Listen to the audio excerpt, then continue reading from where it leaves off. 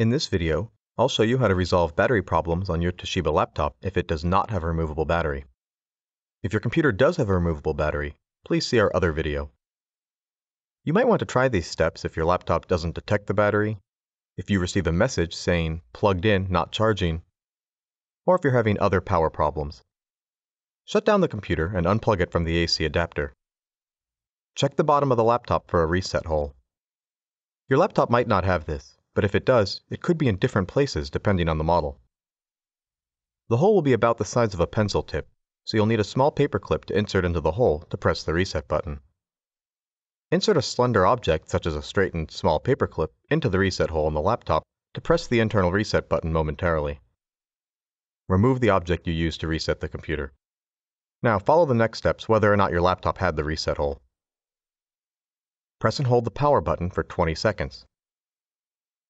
Reconnect the AC adapter. Now press the power button to turn the computer back on.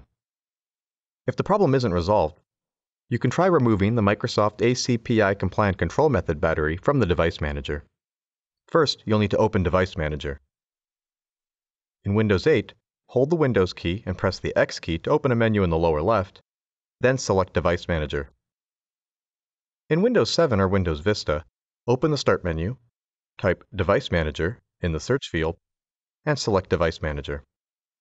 In the Device Manager, expand the Batteries category. Under the Batteries category, right-click the Microsoft ACPI Compliant Control Method battery and select Uninstall. Do not remove the Microsoft AC adapter driver or any other ACPI compliant driver. On the Device Manager taskbar, click the Scan for Hardware Changes button. That's all there is to it. I hope this helps you to resolve battery problems on your Toshiba laptop. For more information, visit support.toshiba.com.